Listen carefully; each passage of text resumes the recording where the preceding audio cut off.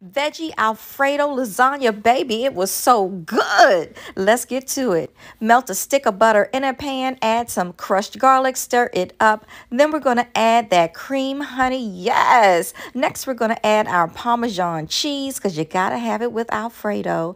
Then we're going to add some cream cheese. I zapped it in the microwave. It was melted. Add some sea salt, some Cajun seasoning, and yes, some nutmeg. Stir it up, let it get nice and flavorful. Now we're going to chop up some roasted red bell peppers and add it to this creamy alfredo sauce. Yes, love, it was so good. Now we're going to add some of that sauce to the bottom of a baking dish. Then we're going to take some no-boil lasagna and add it to the bottom and place it where you can get all of that goodness. Then we're going to add some frozen peas and some frozen spinach, but wait, it's too frozen. Let me go ahead and run some water over that spinach. Yes, dance break. Then we're going to add our spinach. And then we're going to add some more of that creamy alfredo sauce, baby. But let me just tell you a little secret right here. I added these noodles to the pan, some more veggies, some more spinach. And then guess what? I realized I forgot to add my mozzarella cheese. So, love, I kept this in the video because I wanted to show you we are not all perfect on these video TikToks, honey, okay?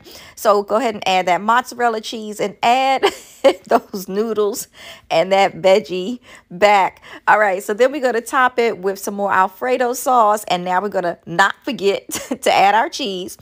Then we're going to add the last layer of our pasta and then some spinach on top and some more alfredo sauce, but you're going to cover the sauce real good because that's the top, baby. Then we're going to add the last layer of our mozzarella cheese, and then we're going to grab another little baking sheet and some foil because we don't want to make a mess in case it boils over. Then we're going to cover that baby with some foil and put it in the oven. Then we're going to take it back out and decover it, put it back because we want that mozzarella to be nice and melted. Now, hubby is joining me for some fun. He loves tasting my food, y'all. Now, let me get some. Come on. Come on. Oh, yes. That dance, baby. You know it mean it. You know it mean it tastes good. All right, y'all. Look at that. Look at that. Look at that. Don't forget to follow Recipe on Instagram.